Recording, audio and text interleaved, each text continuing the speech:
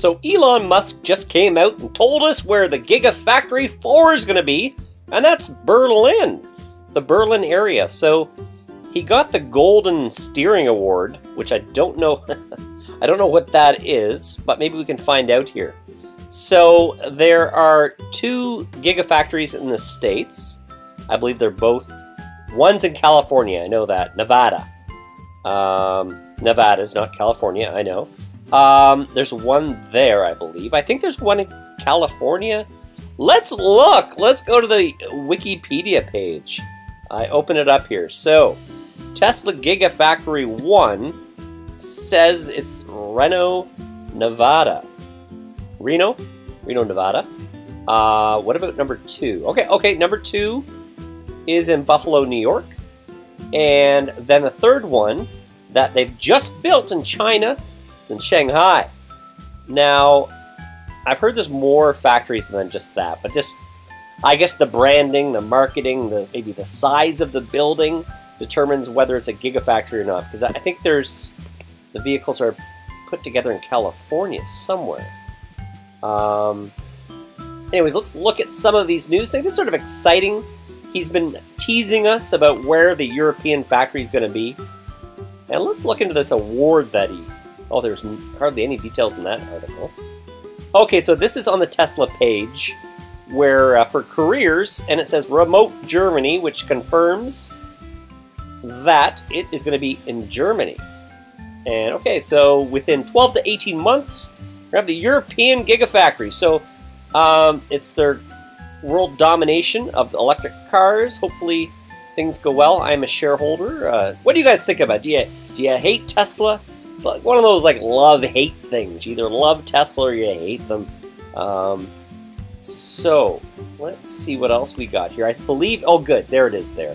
Elon Musk, Giga Berlin. And that just came out like, it's 5:22 here, about an hour ago. So it's just nice that I guess they gave him awards, so he gave info. What else do we, any more info here? Not too much info. This is brand new news. There's the award ceremony there. I wonder what award it was. Let's quickly look at the stock price. I know it was up earlier today. And TSLA is the ticker. Here we go. Alright, so, wow, okay, so it ended at $4.84 American up 1.4%. So yeah, it was doing well earlier, and then it dipped down, and then it was a real big, oh, people were buying, although he just revealed it, via Twitter at 4:22. But at the German awards, he probably mentioned it a lot earlier, and then when it was over, maybe he tweeted.